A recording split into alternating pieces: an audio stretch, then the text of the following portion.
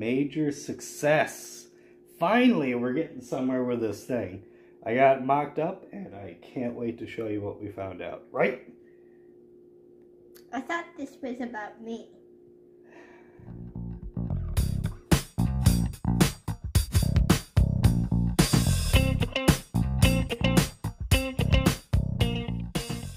So, that's concerning. As we can see, we have this whole thing kind of mocked up here. Well, I did, and I have since unmocked it.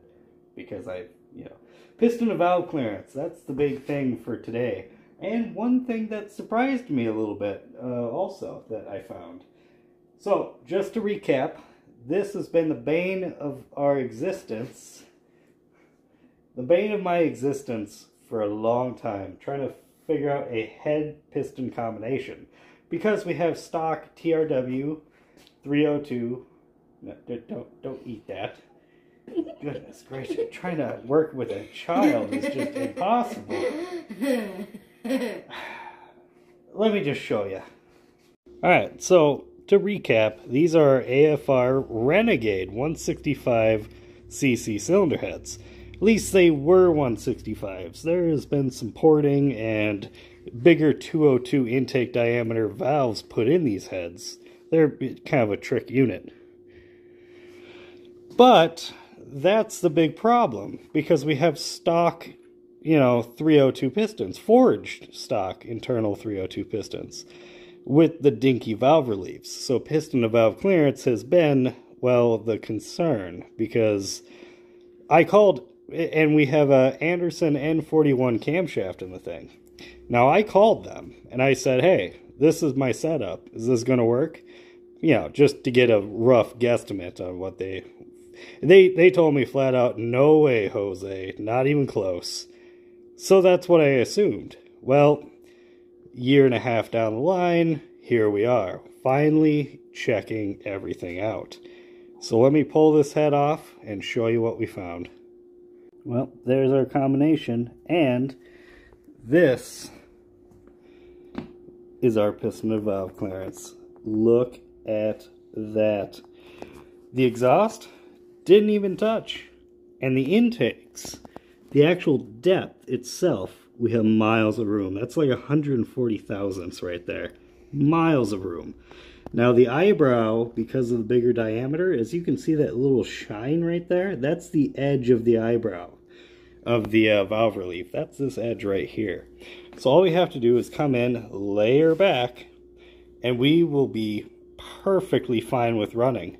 This is an old head gasket. I used it because, well, I'll show you here in a second. This measured out to 60 thousandths.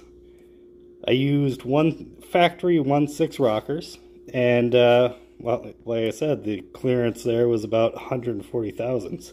So I figure I can use a 40 thousandths thickness head gasket, still be safe.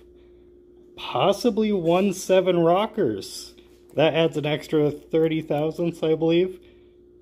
Factoring all that together, I should still be left with around 90 thousandths clearance on this intake. Perfectly fine. But, that's what we got right there. Man, I have been stressing over that for a long time. I mean, just filing back, well, dremeling back this eyebrow, that's nothing. So, another thing though, let me show you.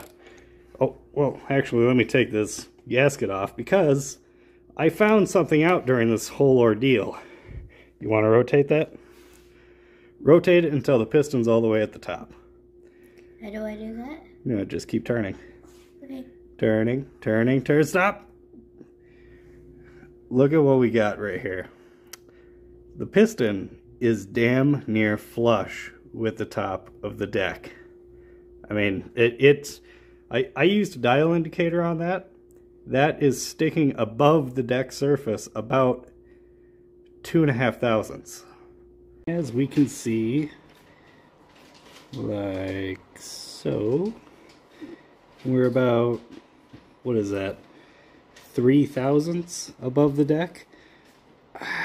I'm gonna call that zero decked. That's close enough for government work.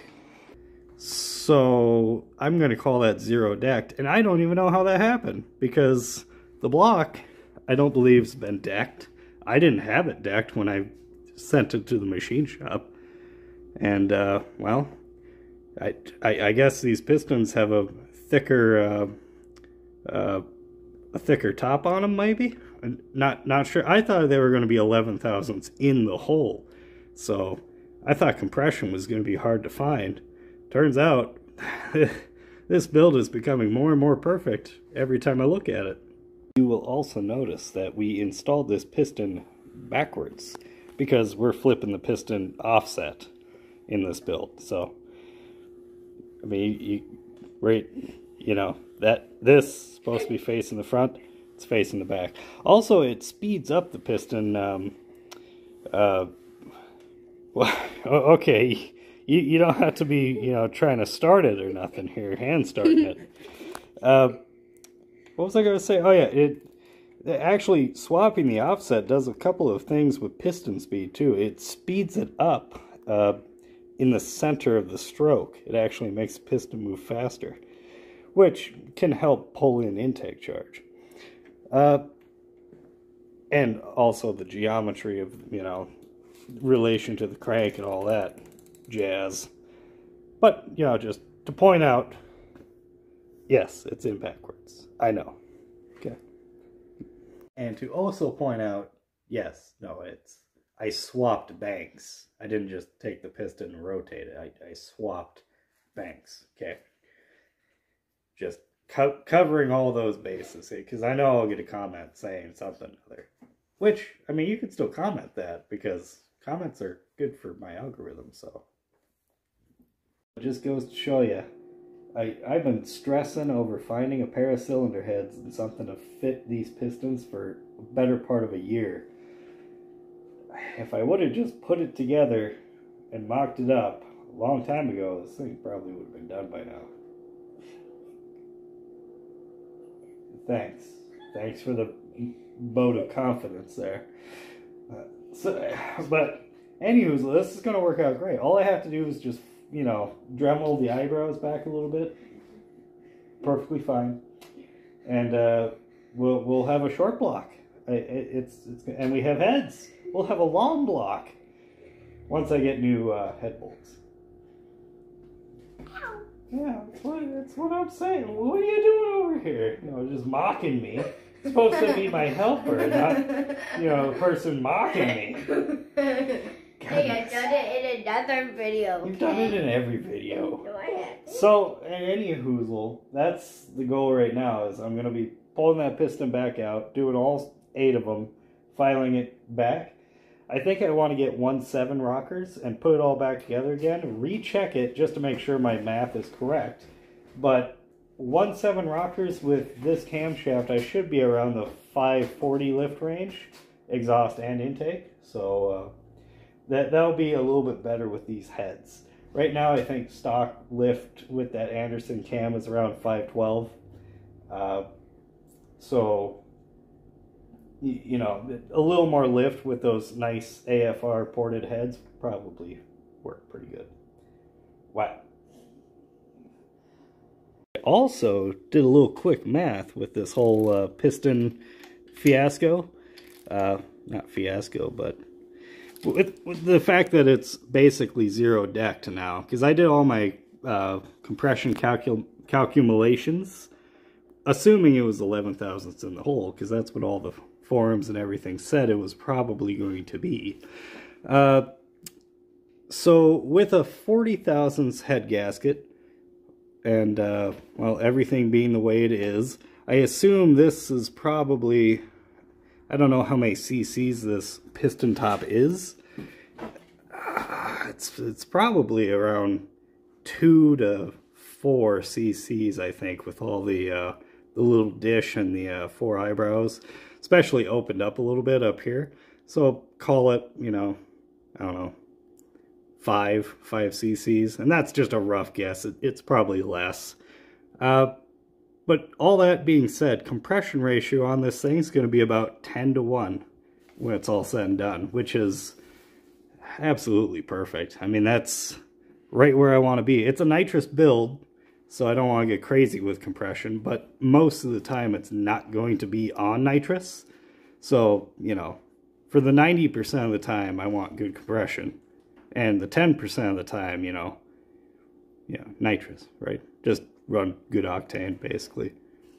After the second check is done with the 1.7 rockers, I just need to put these heads together and, well, we're pretty much almost there in terms of getting it built. And also good news, these tunnel ram ports are nitrous tunnel ram. Oh, you're not going to be able to see it, but the actual ports on this line up pretty decently with the ports on the AFR heads.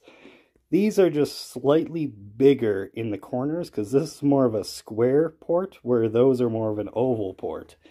But all in all, very close, and we might be able to do a little bit of dimpling on the corners of this intake just to kind of create air eddies.